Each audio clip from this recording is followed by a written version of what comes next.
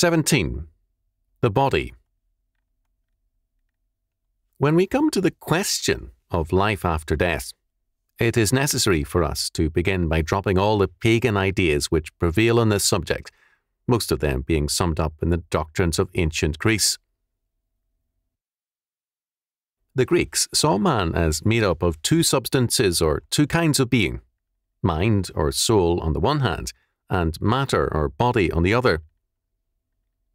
Some Greeks held to a tripartite view, which is shared today by many churchmen: man as body, mind, and spirit. For the Greeks, the body perished forever at death, whereas the soul continued a pallid existence as a shade. The Bible emphatically gives us a different doctrine. Man is created as a unity by God. Man is one being, created being. There are different aspects of that being, but it is a unity, a created unity. The Bible does not teach the Greek doctrine of the immortality of the soul, that is, that man's spiritual being is imperishable and thus survives the death of matter. On the contrary, we are told that God only hath immortality, dwelling in the light which no man can approach unto. 1 Timothy chapter 6, verse 16. Strictly speaking, immortality means life before birth and after death, and paganism often so understood it. We receive a different kind of immortality as a part of God's grace and plan, so that we who are corruptible put on incorruption by God's decree, and we who are mortal put on immortality. 1 Corinthians chapter 15, verse 53. God, by His sovereign grace, has created us to put on immortality. But it is not of the pagan variety, and Paul speaks of immortality in 1 Corinthians chapter 15 in terms of the resurrection of the body. Our Lord gives us a very telling vision into the subject in Matthew chapter 22, verses 31 and 32. But, as touching the resurrection of the dead, have ye not read that which was spoken unto you by God, saying, I am the God of Abraham, and the God of Isaac, and the God of Jacob? God is not the God of the dead, but of the living. God is emphatically separated by our Lord from the realm of death or extinction. God is life, not death, and separation from God is death. Because sin separated man from God, sin brought death into the world. The essence of death is thus separation from God, who is the essence and the principle of life. When God created man, He created man very good. Genesis chapter 1, verse 31. Man was not created a transitional being who was to outgrow his body and realize himself as a spirit. When we are told that God created man a living soul, Genesis chapter 2, verse 7, the meaning of soul in the Hebrew is a breathing creature. It has clear reference to man as a living bodily being. A Greek meaning is commonly read into the word soul.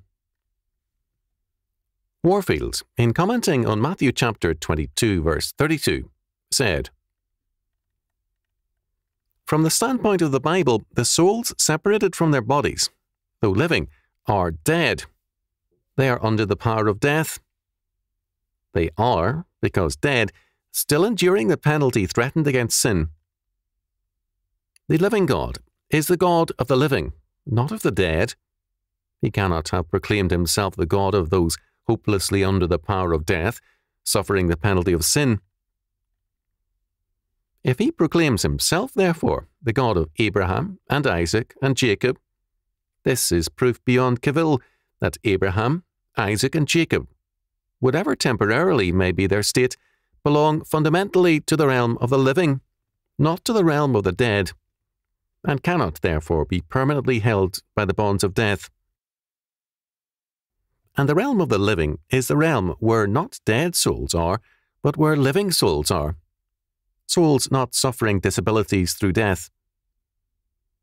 Death cannot have permanent dominion over those whose God is the living God. In the very nature of the case, they belong to the kingdom of life. They must, therefore, emerge from Sheol and return to the light of life, soul and body alike partaking of the undivided life that belongs to human nature. If we believe this, and so far as we believe it, we shall cease to wonder at the effect of our Lord's argument on the people. And, when the multitudes heard it, they were astonished at his teaching. It is the strength of the Old Testament religion that the living God has nothing in common with the shades of Sheol, that God is not the God of the dead, but of the living, that in him is the fountain of life, which to quaff is to abide for ever in the fullness of life. Warfield's point is very important, and it gives us a clear understanding of Scripture. Creation was not an intermediate stage in God's eternity, nor are matter and the physical body created and ordained for a short span of years.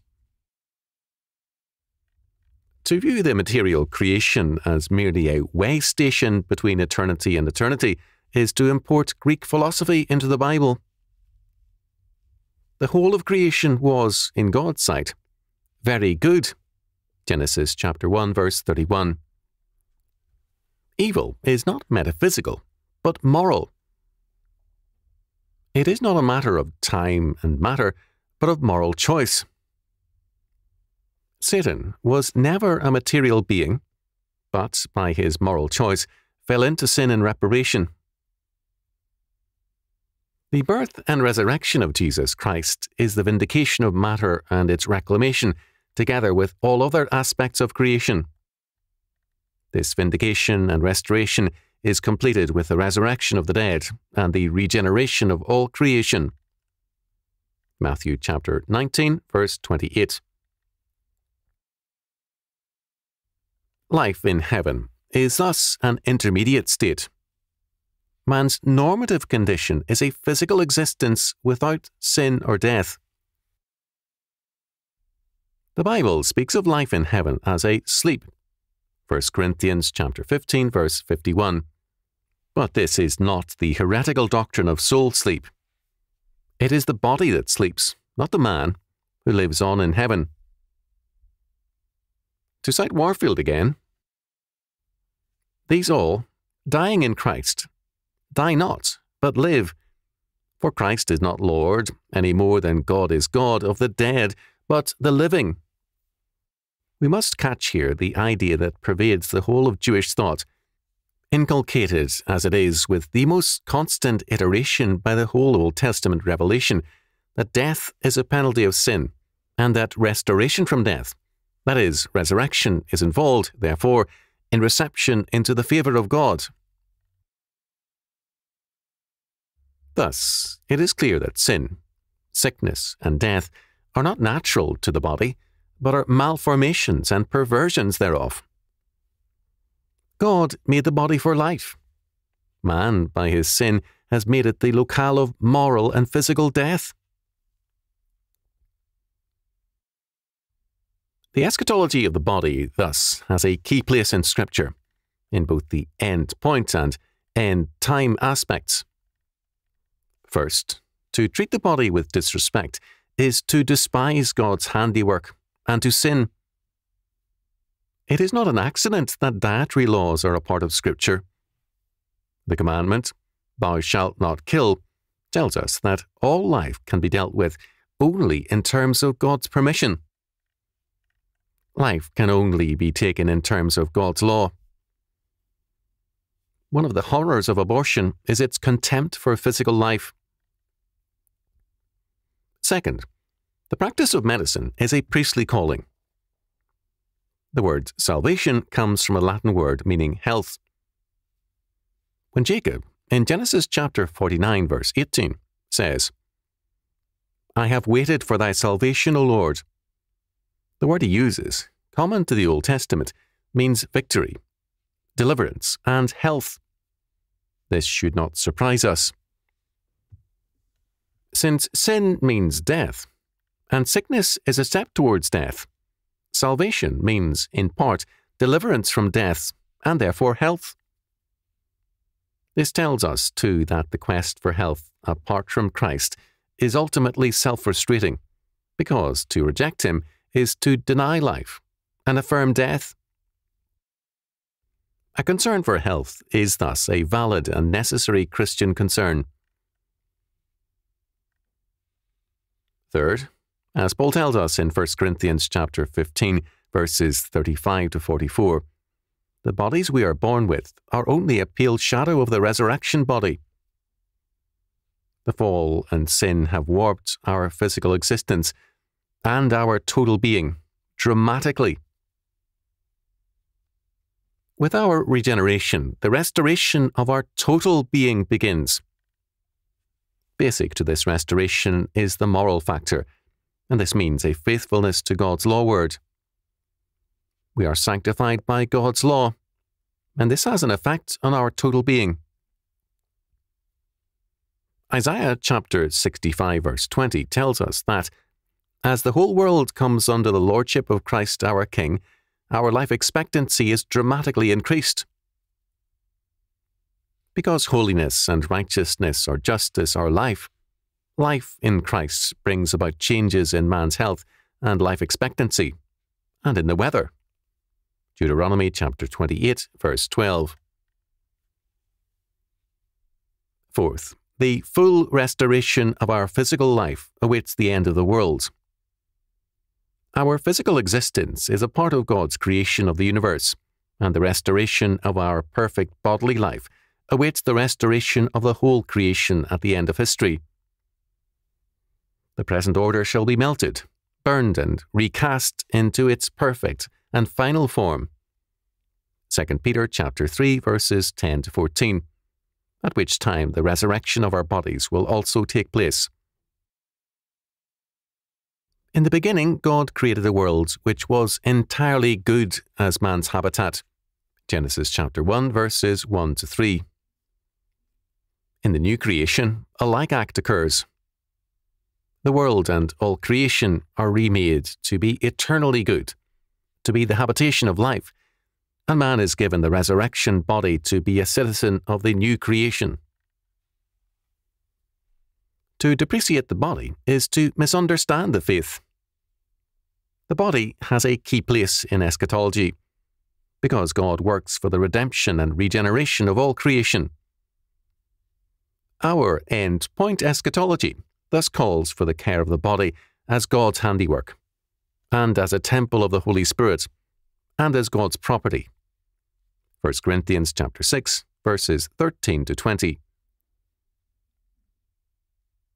Biblical law does not treat physical sins, such as adultery, lightly, because it does not regard our bodies lightly. In end-time eschatology, our bodies are ordained for the general resurrection. We thus prepare a body for eternal life or for eternal reprobation and death. Paul says, "Know ye not that your bodies are the members of Christ? Shall I then take the members of Christ and make them members of an harlot? God forbid." 1 Corinthians chapter 6, verse 15. We cannot in this life plumb the full meaning of these words, but they do tell us that every act of our body is an act of membership, an affirmation of faith. God is the God of the living, and our every act is an affirmation of life or death.